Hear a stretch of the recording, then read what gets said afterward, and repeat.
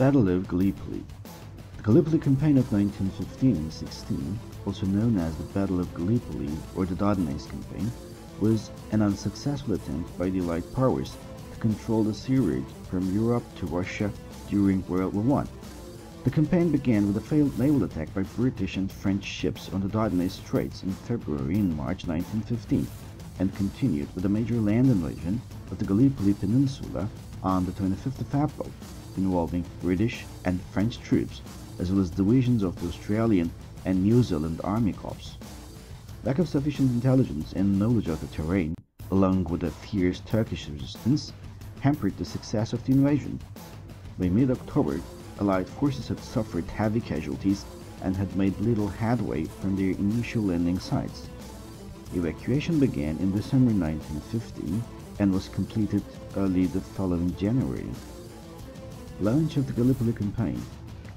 With World War I stalled on the Western Front by 1915, the Allied powers were debating going on the offensive in another region of the conflict, rather than continuing with attacks in Belgium and France.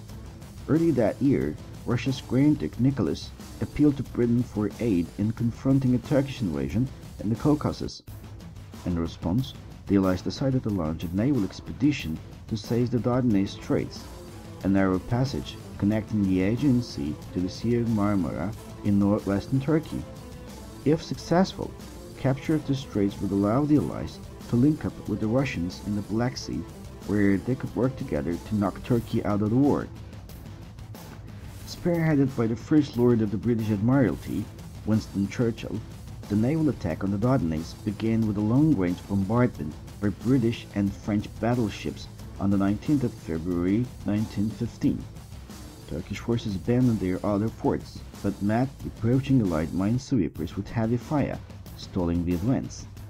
Under tremendous pressure to renew the attack, Admiral Sackville Carden, the British naval commander in the region, suffered a nervous collapse and was replaced by Vice Admiral Sir John de Roebeck.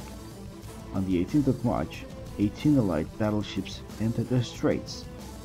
Turkish fire, including undetected mines, sank 3 of the ships and severely damaged 3 others. Gallipoli land invasion begins. In the wake of the failed naval attack, preparations began for large-scale troop landings on the Gallipoli Peninsula. British War Secretary Lord Kitchener appointed General Ian Hamilton as commander of British forces for the operation. Under his command, troops from Australia, New Zealand, and the French colonies assembled with British forces on the Greek island of Limnos. Meanwhile, the Turks boosted their defenses under the command of the German general Liman von Sanders, who began positioning Ottoman troops along the shore where he expected the landings would take place. On the 25th of April 1915, the Allies launched their invasion of the Gallipoli Peninsula.